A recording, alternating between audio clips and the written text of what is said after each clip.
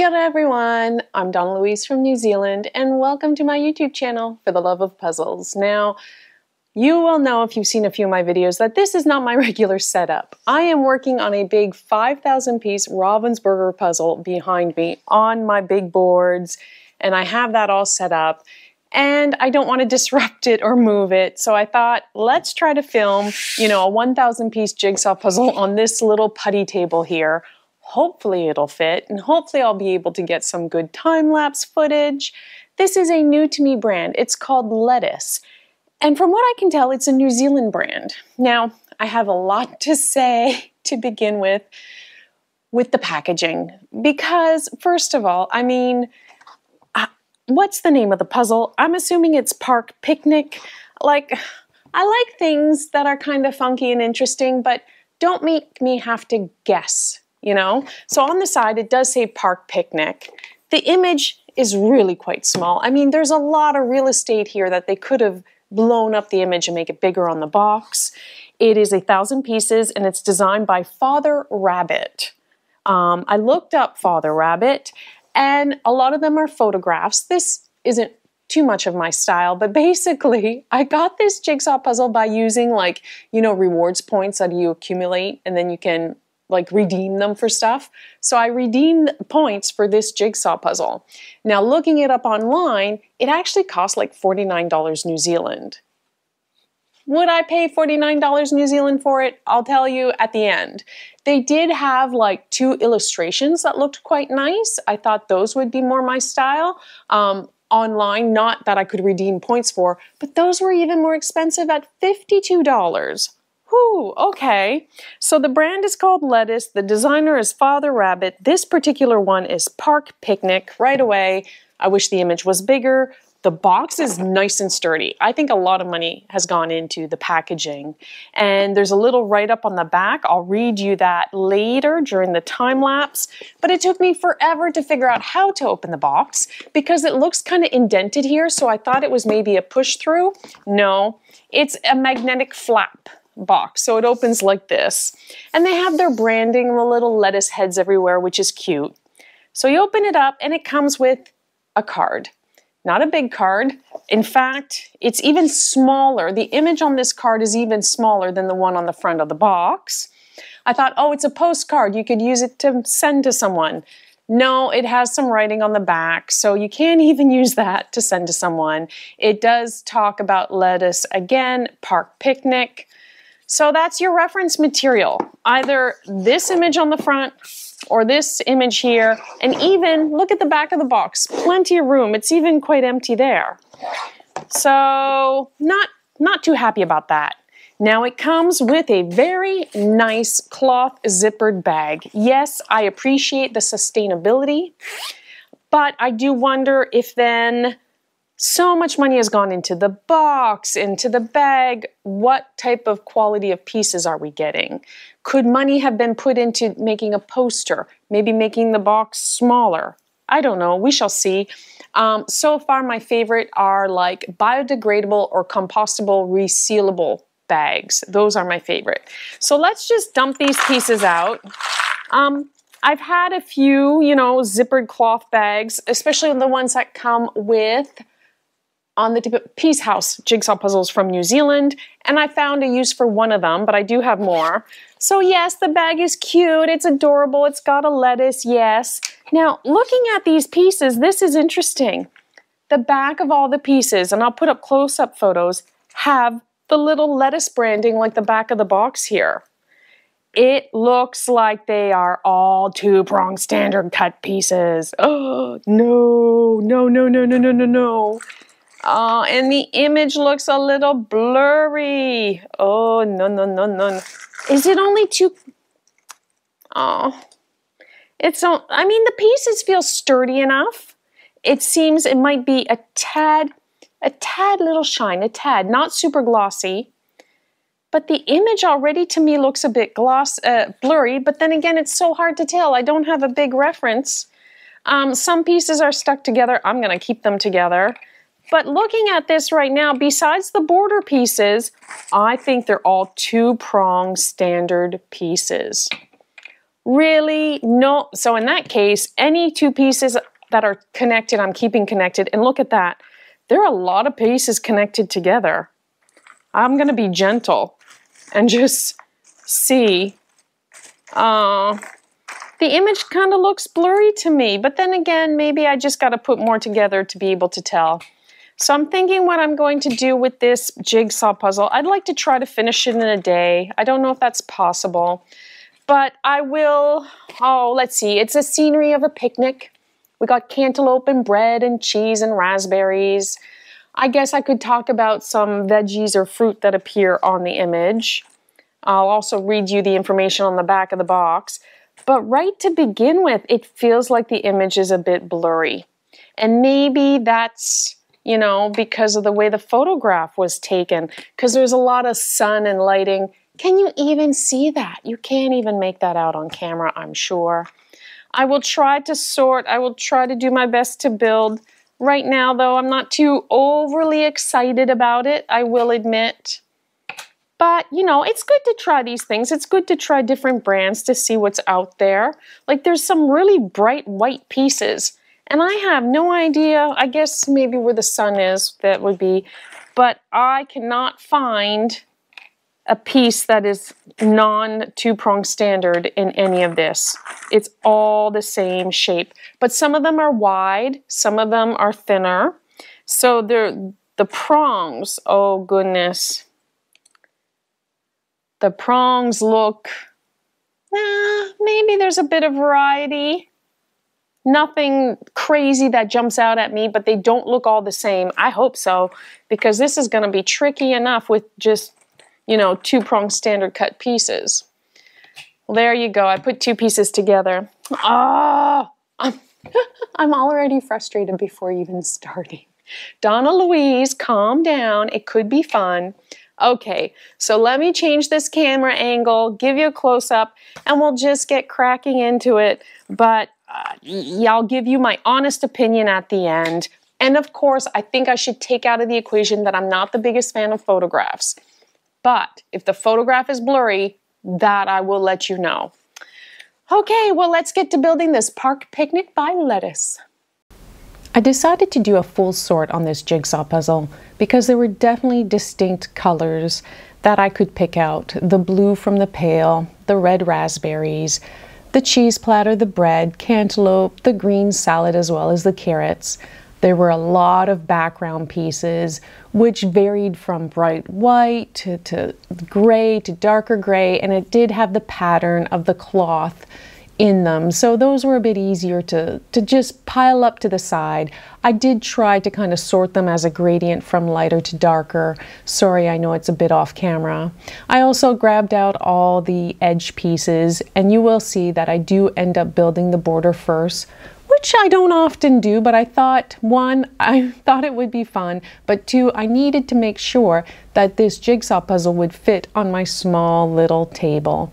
Now, because of the angle that I'm filming and because the puzzle has a little bit of shine, you will notice, especially when I come to build the raspberries, that one of my lights is shining and glaring on it. So I do apologize for that. I debated whether or not to even release this video, but I guess it does show the complexities of trying to film a time lapse, especially when you're adding in shine on the pieces, a little bit of gloss. So for example, the pail there, I know you can't see it very well, the blue pail, it has ice in it, and it probably has a bottle of something. You can't really make it out too much on the image. And now I'm doing the raspberries, and you will see there's quite a bit of shine that appears on that area specifically.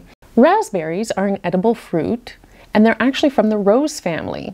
The name applies not only to the fruit itself, but to the entire plant.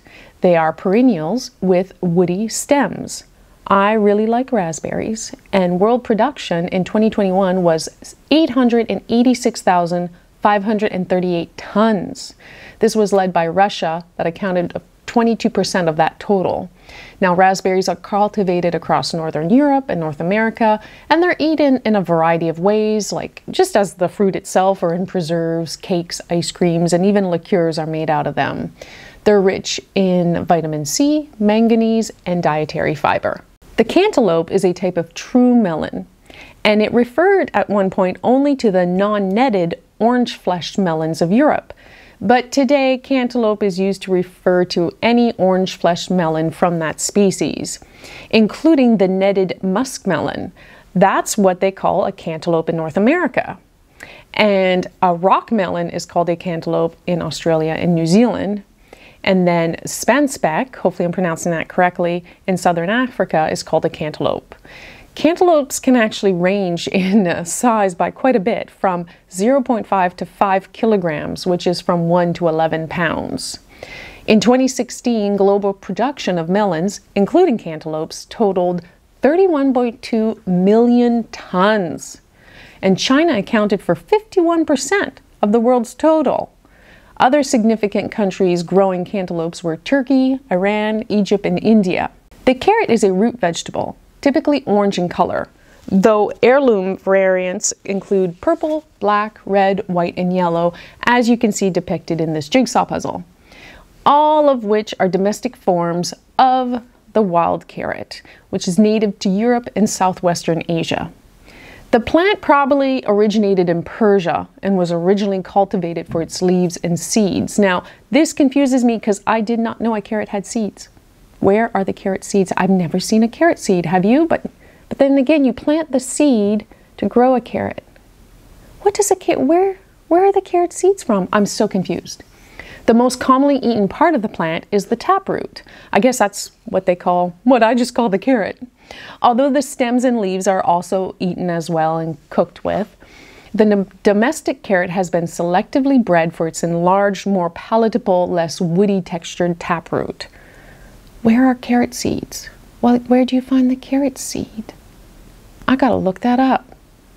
I'm so confused right now. You know how when you want to grow a potato, you cut part of the potato and you plant part of the potato and the potato roots and makes more potatoes? Where do you get a carrot seed from a carrot? I've pulled carrots out of gardens. When I was a kid, we would just pull them right up out of the garden and eat them. But I don't remember seeing any seeds on the carrot. Oh my God, I'm probably making myself sound like an idiot.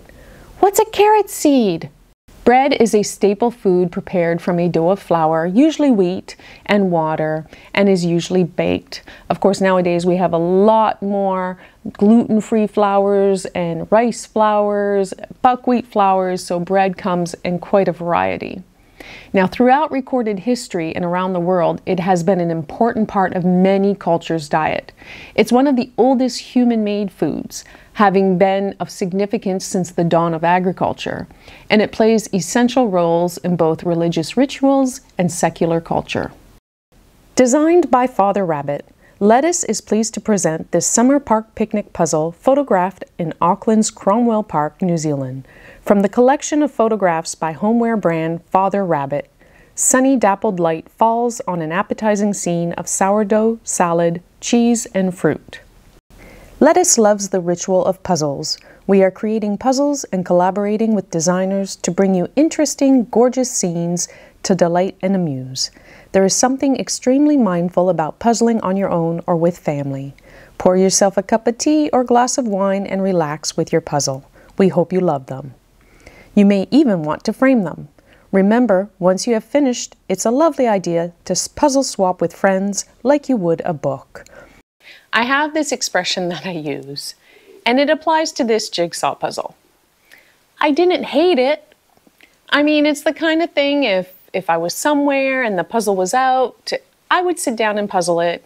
Would I go choose to grab it on purpose? No, not if there was a other variety of jigsaw puzzles. First of all, you'll see in the time lapse that there is some glare. The pieces do have a little bit of shine, but again, that depends at the angle that the light is shining, and because I'm not using my standard full top-down view, I do realize that you got some glare on the jigsaw puzzle, and I'm sorry, but that also shows that when you're puzzling, the angle and the light, depending on the amount of glare, will affect your sight.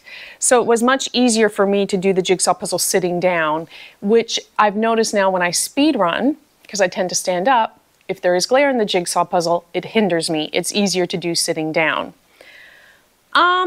The photograph is nice. The actual big parts in the image are not blurry. The blurriness comes for the background. And I kind of approached it as if it was a gradient. So the blurriness in the background did not bother me in the sense that I was able to kind of determine where the pieces went. I approached it more like a blending of a gradient. What I did do is I used the little image of the lettuce on the back of the pieces to help me determine which direction the pieces went, because they're all just 2-prong standard pieces. Now, nice variety of piece shapes in itself. Like, I don't feel any 2 shapes were exactly alike, and the prongs were very different. This could actually be a really nice cut if there was more variety of pieces. But when I got down to just the gray pieces, I was like, I've done all the fun stuff. So I actually, you'll see in the time lapse, took a corner of the puzzle off, flipped it over, and I used the back pattern on the pieces to help me determine which direction the pieces went. And that made it go a lot faster. It was easier. There is texture and color and gradient in this. What is it? It's like the picnic cloth, if you wish, that they're sitting on to eat their picnic. But it did help knowing which direction the pieces went. If I wouldn't have done that, I think it would have taken me a lot longer, and I would have just probably gotten frustrated.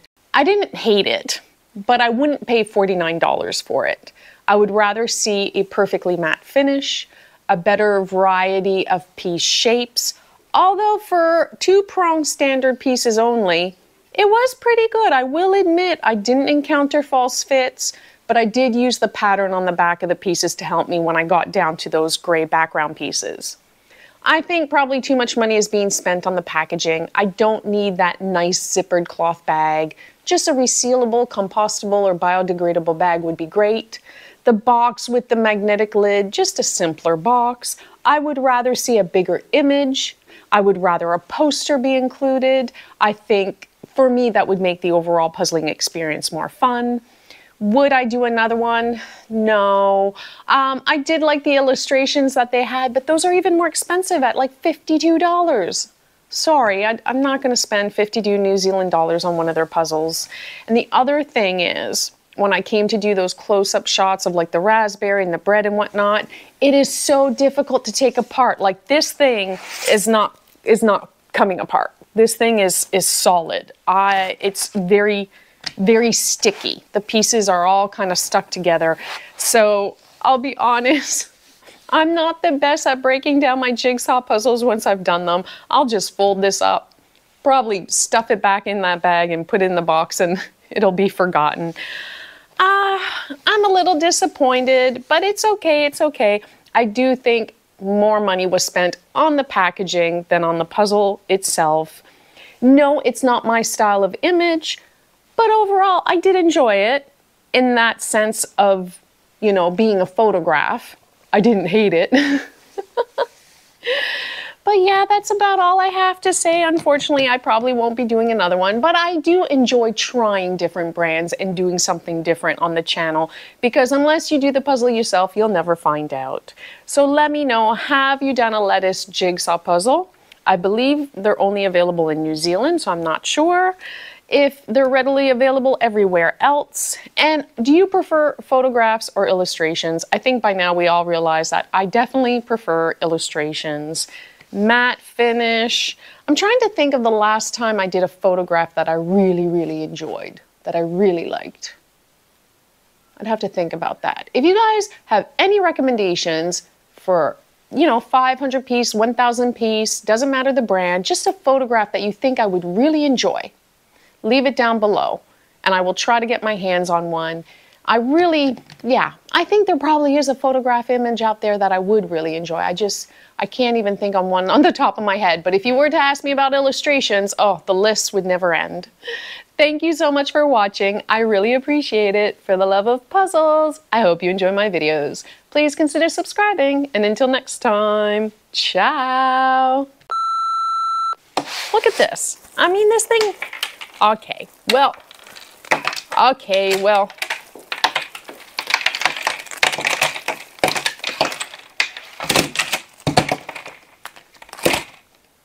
It was at this very moment that she realized that she had, having forgotten to take in a finished photograph of the completed jigsaw puzzle, which is why at the end of the time-lapse you see a photograph of it, and not one of the completed jigsaw puzzle.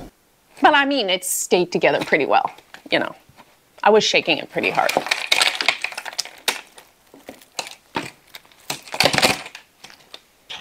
That's actually...